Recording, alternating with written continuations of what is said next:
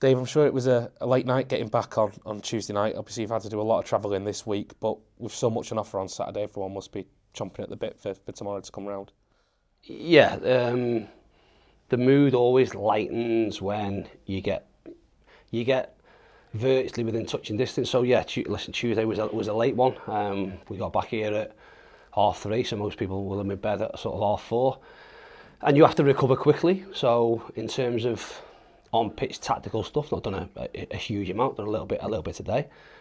But as you say, the prize on offer outweighs anything that we've had so far this season. So there's a massive motivation to pick up 3 points on Saturday and I suppose tick the first box that we hope to achieve. Having said that, when you do factor in the amount of travelling that you've had to do in the two games, do you envisage having to make many changes off the back of that on Saturday? Um, we'll be exactly as what we were last Saturday.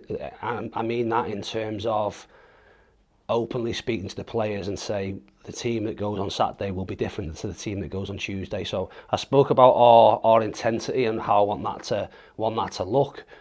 Um, there will be changes from Tuesday to tomorrow. There will be changes after tomorrow, before Tuesday, just to make sure that we're as fresh as we can be and give ourselves the best chance of winning the game in a manner that we think is the best way to go about it. So utilisation of our squad will be important, and without giving the team away, people will see that.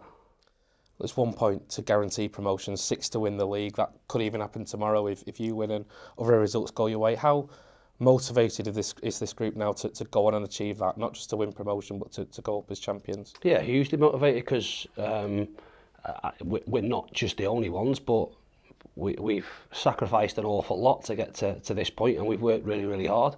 And I'm not saying that other teams haven't done exactly the same, but we need to worry about us. So the reward at the end of that is close, and we want to make sure that we stick true to what the values of this group was at the start of the season, and the values of this group at the start of the season was to finish first. So we have an opportunity tomorrow to make sure we finish at least third, which is good enough to get promoted. But our main objective then is still in front of us, so we want to do everything we can to go and grab that. I was listening to Jed's pre-match yesterday, and he was talking about how he wanted his team to be able to look at Edgeley Park on Saturday, the celebrations, and use that as motivation for his team moving forward next season, to want to be part of something like that going forward. I just wonder, from your point of view, obviously you had Wembley and seeing Carlisle get promoted, and also Leyton Orient and going there on the day that they lifted the trophy. How much did those experiences, I suppose, fuel you going forward this season? I think the disappointment of Wembley certainly fueled us. Leyton Orient a bit different because we obviously went there and won 3-0, and it was a massive result for us, and we got a result at the end of the game that went in our favour, that gave us something to grasp onto in the final game of the season, or the final few games of the season. So that was like I said, that was a really good day for us. But in terms of what it looks like, I've been in those situations before, around Morecambe coming to our place, and I get probably off the pitch and outside of our environment, and maybe to a certain degree our supporters will expect us just to turn up and roll Morecambe over, and they won't have anything to play for, and it'll be a comfortable afternoon for us. And potentially there is a party atmosphere off the pitch, but from our side of things, and this is the God's honest truth, there's not more to celebrate by just getting over the line tomorrow. There's more beyond that for us. So tomorrow's, like I say, a big opportunity, and it'll be a big opportunity for us to get promoted, absolutely granted. But we want more than that. We want to get the 3 points that gives us the chance to go to Notts County on Tuesday and win the title. And then if that happens, then yeah, granted, I'm sure there'll be real celebrations, because once we have earned the right to, I suppose, go and lift the trophy, and that's in front of our own supporters, wherever that might be, then our major objective will be ticked off. But until that happens, we are where we are. We've got a really tough game in front of us. Like I say, I listened to Jed into myself because I know Jed well. Having played with him many years ago, and he's done a great job since he's gone in there and sort of settled the ship in difficult circumstances. Undoubtedly, they'll be feeling justifiably disappointed that they've had 3 points taken off them through absolutely no fault of their own in terms of a football department, football section, and that'll sting because it reduces the chances that they had to potentially go and achieve something. But that works both ways. That works. You have that disappointment, and it can motivate you. That's down to them. Like I said, we have our own motivations around what we want to go and do, and we've got to make sure. I said in the previous 2 games, we've got to make sure that the objective we want to achieve to us is greater than what Morecambe's is to them. And if that's the case, then we give ourselves a chance of winning. You only have to go back 3 or 4 weeks ago that the promotion race seemed so tight between so many teams that you went into the MK Dons game knowing a defeat would see you drop out of the top 3. Fast forward to now, to be a point away from promotion, to be on the verge of the league title. Is it surprising in terms of how quickly that's kind of turned around? No, because we've stayed pretty real in terms of where things look. Without sounding boring, we had an objective at the start of the season, the amount of points that we thought we need to get promoted. We've not reached that points total yet, and we aren't promoted. So once that happens, we will be able to look and say our planning was pretty good. And there are going to be ups and downs in terms of results. People, again, from the outside looking in, will say, oh, we had our slump. Our slump was 4 draws, was it? And a defeat, and the narrative is, oh, you've not won in 5, and 3 weeks later, all of a sudden now we've not lost in 10 or something, whatever it might be. So as I said at the time, you can play whatever narrative you want from that. You can make of it whatever you will. Our performances weren't different. Did and should we have won some of them games that we drew? Yeah, absolutely. Did we not take our chances? Yeah, absolutely. What's changed in the previous or the last 4 games? Have we taken our chances? Yeah. Have we had a little bit of luck that maybe we didn't have in them games? Yeah. All that will contribute to winning matches. We've put in, again, we've equalled the record this year in terms of winning 12 consecutive league games. So we've shown we can put winning runs together. We found a winning run on the back of some draws at a really good time when other teams have stumbled, faltered, maybe not had their little bit of luck or not got their just desserts from how they've performed, and that ultimately puts us in a great position with 4 games in the season remaining. Has that been the key, you think, that ability to keep calm and keep a level head at that time of the season?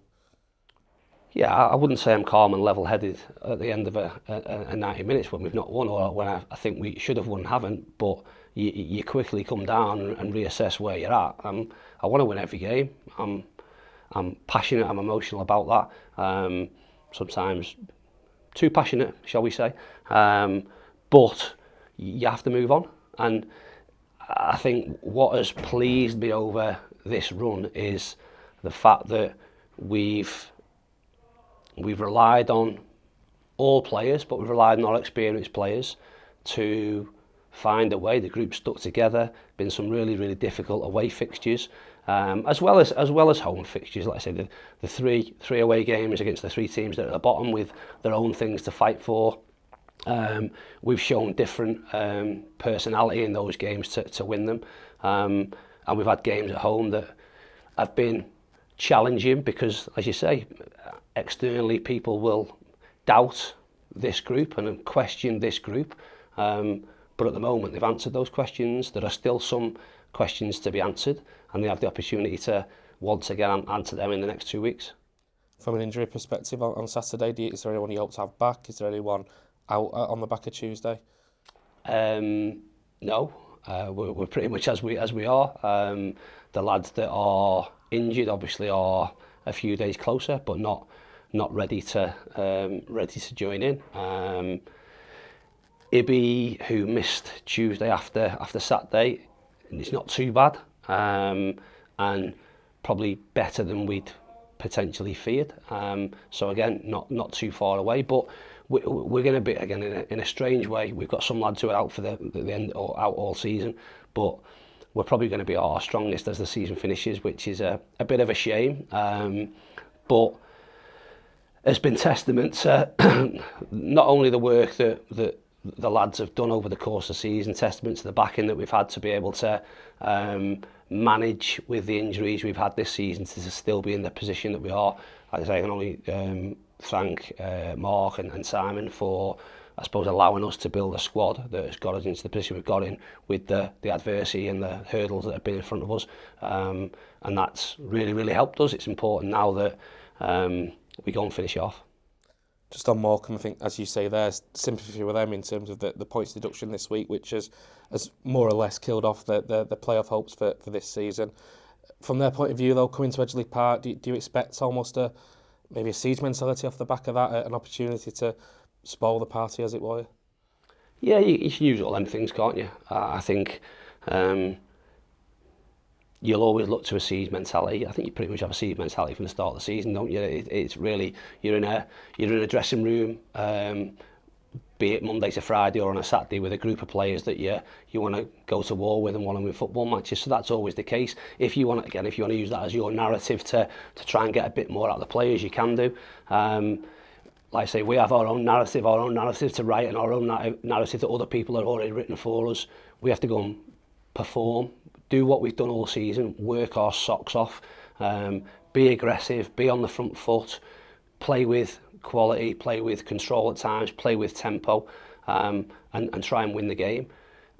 It doesn't matter who you play against. Like I say, they will have their own objective, whether that players playing for contracts at Morecambe, looking to impress and play elsewhere, looking to get as many points as they can, looking to win the game or score goals to get bonuses, whatever it might be. Everyone have their own individual slant on things. As a team, as a club, we know where we are, we know what we want to go and achieve, and that's 3 points. We've got to do everything we can to make sure that's the case, or we give ourselves the best chance of doing that. Just finally, if you do go on and secure promotion on Saturday, obviously I'm sure the supporters will celebrate long into the night. From your point of view, how much are you able to celebrate, presumably with Tuesday night's game in the back of your mind? No, I'll celebrate with a beer and or a couple of beers, but that's no different to how I celebrated winning at Sutton last weekend. We'll prepare properly, regardless of what happens. We'll be on Sunday, and we'll prepare for Notts County on Tuesday. And once that's out the way, we'll then prepare for Accrington next Saturday, and so on. And that won't change. Like I say, we're in a good place. It's a strange one because Tuesday almost puts you in a position where we're not promoted, but you virtually are, and it would take a ridiculous series of events to prevent that from happening, which makes it a bit weird, strangely. There's not that release, is there? Of no And is that a good thing? I think it certainly keeps us in a place where I want the group to be, because, as I said, we set out however many months ago, 8 months ago, with an objective of what last year meant to us and what it felt like, in order to go and right them wrongs, if you like, and make sure that this year we didn't have to go through that sort of heartache. Now, we've got ourselves in a position where we don't think we'll have to go through that heartache, but there's still a shiny trophy at the end of it that we all want to go and grab. And we've been fortunate enough over the time, again, to win a Champions trophy and win a Champions medal, and we have an opportunity to do that in the Football League. It will be a first for me. Won't be a first for some of the players, but for some of it will. So while you have that opportunity, go and grab it, and make sure that when we do get the opportunity to celebrate, we celebrate properly with real meaning. I think we'll all join you for a beer when you do. Appreciate your time, Dave. Thank you. Cheers, Liam. Thank you.